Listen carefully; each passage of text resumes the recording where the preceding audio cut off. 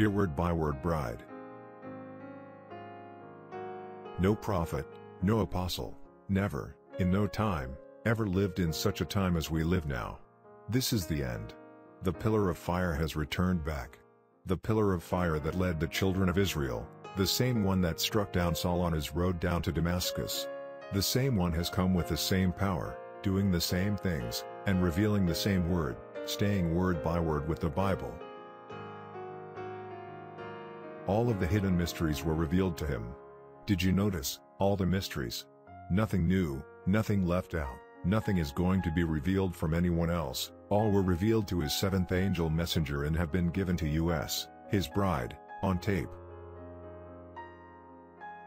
It's all the bride has need of, notice again, all the bride has need of. Others need other things, and that is given to them. But what we need has been recorded and given to us on tape, and it is giving us rapturing faith.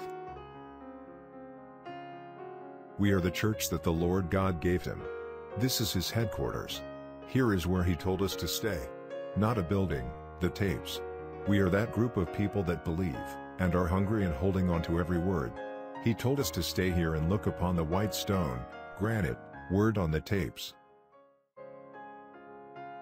A voice from heaven spoke to him and said, "Bring in food. Store it in." That's the only way to keep them here, is give them food. He didn't say look for something else, or that there would be new revelations coming from someone else. Look upon this stored up food on tape, stay there. But just like they did in all the dreams he revealed, some took out that way, some took one way, and some another. A very few stayed and looked on to what he had told them. Now compare even that with the others, the dreams. This was a vision. The food, here it is. This is the place. He could not be any clearer to his bride than that. This was a vision, not a dream, a vision. The food is here, the tapes. This is the place, the tapes. We are doing exactly what he told us to do, listen to the tapes. It takes a spiritual revelation to understand these things. It's going to take spiritual revelation to believe and understand all he is going to say to us this Sunday. It will be a glorious time for the bride. There are so many things God is telling and revealing to us on this message. I want to copy quote after quote and give it to you, but I know he'll reveal each nugget to you because this is who he said you were. This is the church that the Lord God gave me. Here is my headquarters. Here is where I stay. There's a group of people here that believe, and are hungry and holding on. We are that group that are hungry and holding on. Many misunderstand and make fun of us, but that's all right. We love and pray for them. But we only want one voice to lead us. Forgive me, but I've got to give you this quote.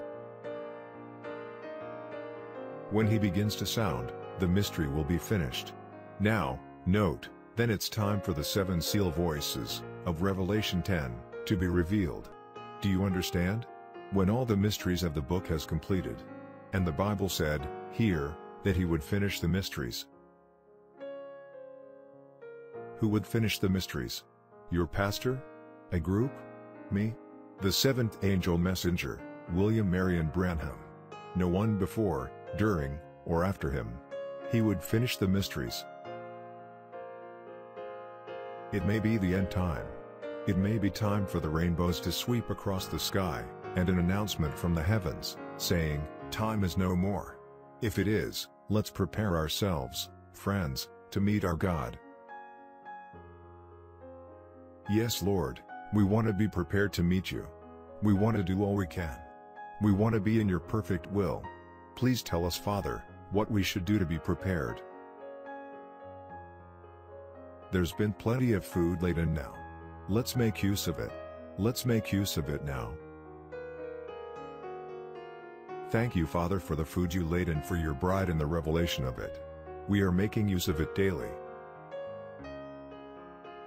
I pray for forgiveness of my little church here, that you sent me down to lead and to guide.